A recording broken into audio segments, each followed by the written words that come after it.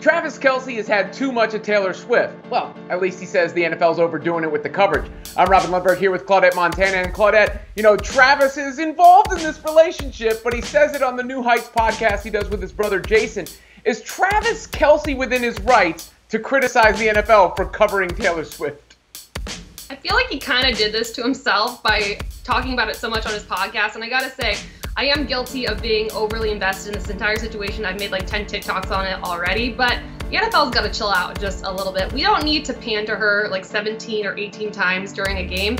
And the NFL's honestly acting like a professional athlete has never dated someone famous before. Hello, Russell Wilson is married to Sierra. You never see her on the broadcast ever. I think it's fun to show her. I think people are invested in the situation, but this also puts so much pressure on them. They're still in the early stages of their relationship. So we gotta relax just a little bit. Yeah, I'm trying to not let it make me hate Taylor Swift. She made Folklore, which I think is a great record, right?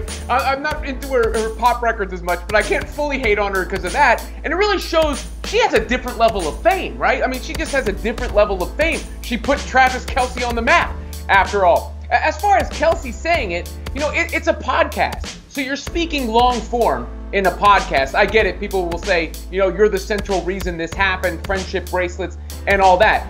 But it was a big pop culture moment. And you know how the media is. That feeds into it, which allows the NFL to feed into it. And then it goes overboard because we don't need a Swift cam. We don't need everyone to tell us they're a Swiftie. And I think there is a certain segment of the NFL fan base that feels like their precious territory is being encroached upon here. In the end, is it a big deal? Of course, it's not actually a big deal. No one is getting harmed by this. But I do think, 24/7 ad nauseum coverage has rubbed some people the wrong way.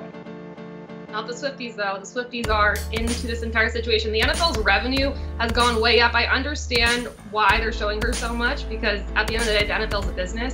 But I agree with you. We gotta relax, pump the brakes just a little bit.